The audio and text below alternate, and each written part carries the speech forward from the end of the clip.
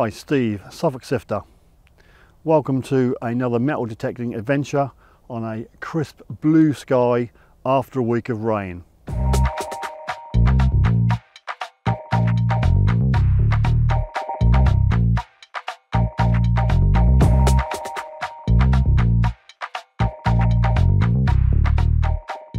Thanks for joining me on this metal detecting adventure.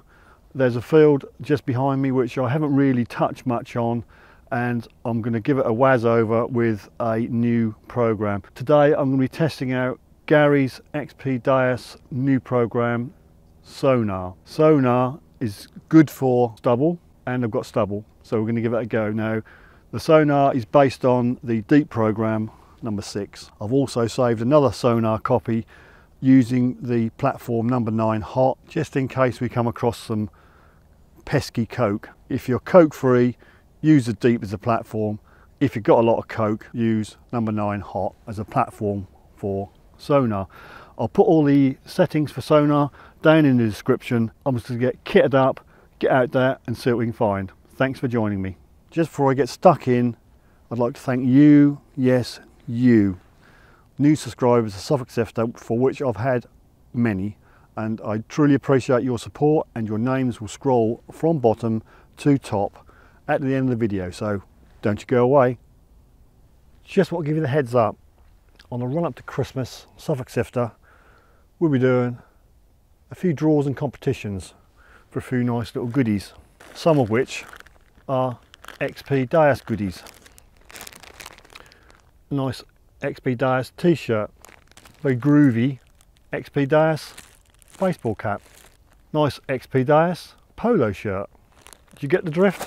And finally, but not exclusively, because there will be some other stuff non-XP related, a very good XP waterproof remote case with lanyard.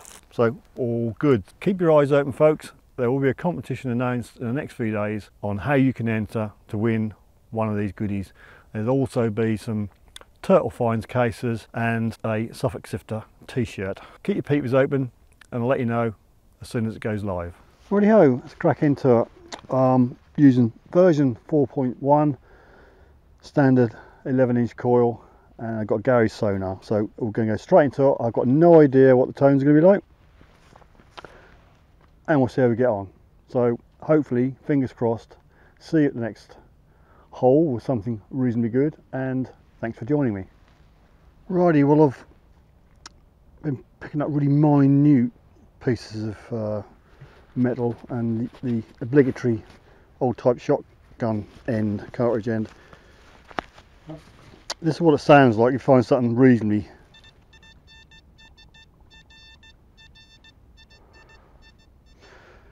It's about 71. I'm using the horseshoe screen just because I'm just setting my ways really, but the default on standard Sonar is the XY, but I haven't looked at this, so could be another shotgun end, but it's a little bit low for that. It's a 71.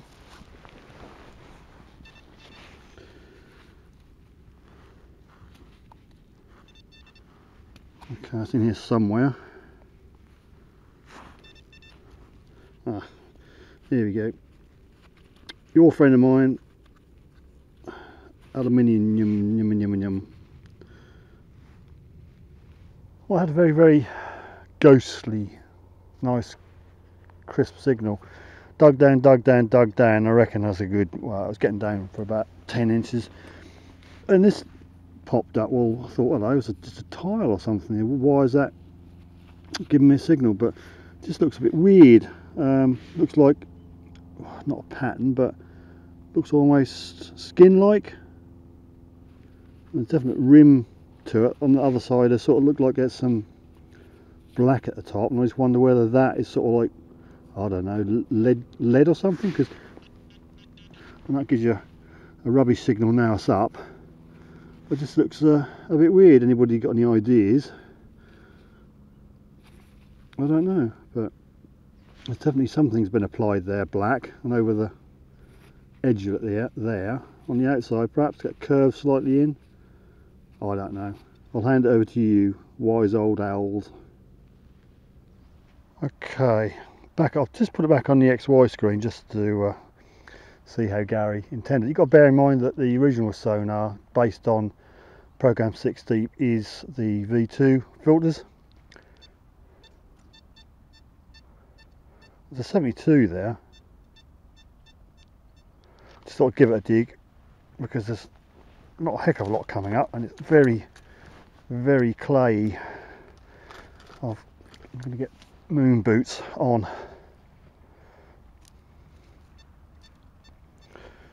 So whatever it is, I think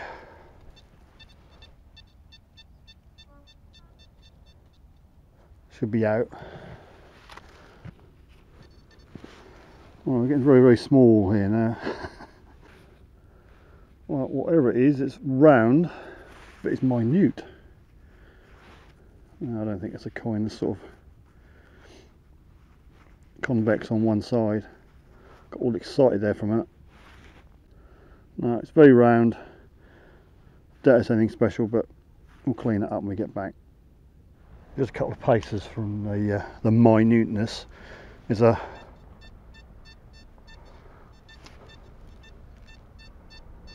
sort of 4951. There's nothing on the XY screen. Let me just flip this to Ultimate, my old favourite. Let's give me a sort of 4951, same sort of a number. So back to the sonar. It's 5054. I'll go the Sonar Iron, which is based on the Hot program.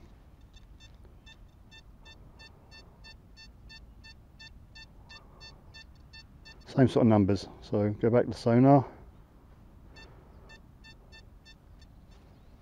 And we'll just dig it and see what happens. Because I'm new to sonar. It seems to be quite good at finding very, very small things. That last find was, well, it must have no more than about 4 or 5 mil diameter, and it was about 8 inches down. So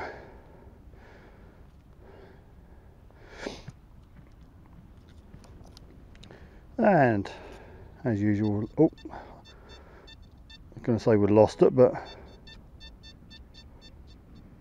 just up there. Let's see if there's any more foil. Seems to be quite foily, this ground.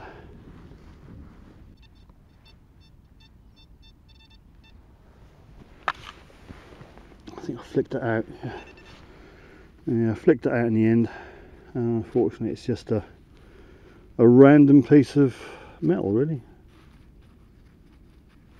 I've just got an 82 down now. I just stuck the spade in. I thought, well, I can see it, so there's no point digging it. It's just here, nothing spectacular, just a very plain 4-hole button.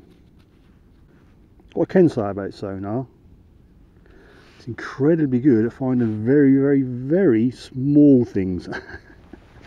Any fragments, it picks them up with ease. I don't believe this. I've got a banging 81 and wow, you know, I had to dig and dig. It's really, really lively signal, and that's about 2 or 3 inches deeper than the probe. And you know, I thought, well, it's going to be a bit of a plough or something. It's going to be something really big, but yeah, 81, not a coin, just a little buckle. But the depth unreal on sonar. So there you go. If you're prepared to dig, you can find stuff. Okay, this is 87. That's repeatable. Let's see what we've got here. That's actually coming up on the XY screen from bottom left to top right. So in theory, it shouldn't be rubbish. The problem I'm having is most of me dirt sticks onto the spade now. So and you get caught out because your find is in the dirt on the spade. Right, it's in there. Let's see what rubbish we've got here, shall we?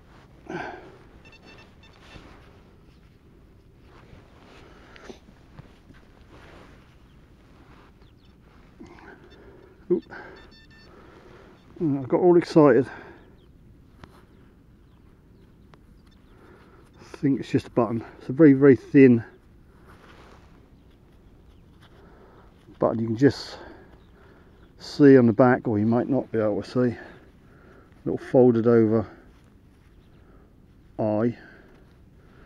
It's probably been hit, it's sort of dished, which is probably how it was not meant to be, but there is some red detail on there, whether that's just the way it's corroded, or it may just be, may just been meant to be red. So that was about, only about 2 or 3 inches down. Okay, I've got no numbers on this one. No, it's just flicked up 67. Nice repeatable in that there clod. It's going to be the last handful of pickup, isn't it? You know the score, or you just won't be able to find it. I can just about see it. Here. Thought it was going to be a shotgun in, but it's not. It's a baton. It doesn't look that damaged actually. The eye has been squashed at the back, but there's some good detail on it. There's a crown. Got a feeling it's a GPO button. To give it a spray and I'll be back with you. It's difficult to get the dirt off, but from what I can make out, looks like a GPO button. But I'll have to confirm that when I get home. But there you go. That was around about 4 inches deep and a banging signal.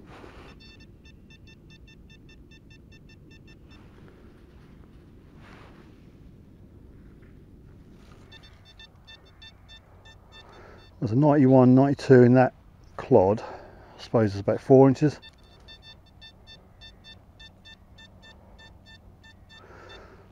Not making much of a line on the XY screen. Oh, honey hush. Could this be the first coin? Well, it is indeed a coin. Quite toasty. I think I can see Britannia, but goodness knows what's on the other side of it. I'll just give it a quick spritz and I'll get back to you. Not even with my eyes on, I can see what it is. I can just see Britannia on one side, but there is a head. If I had to guess, probably looking to the right.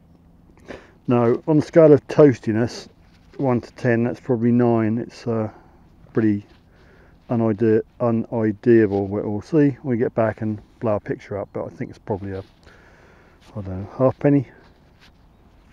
Well, I have this about 4 inches down. It's a nice repeatable 84. Well, I don't know what it is. First instinct was like a little weight.